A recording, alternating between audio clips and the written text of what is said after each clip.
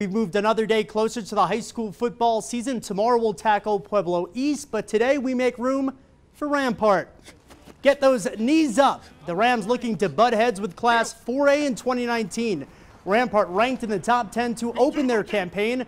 Troy Ward takes over as the team's head coach, and his squad returns a whole lot of talent. After falling in round one of the postseason last year, the 7-4 Rams are ready to leap forward this season, starting with Dakota Ridge next week in an early Thursday night showdown. Super exciting. It's been a long time coming. We're all super excited.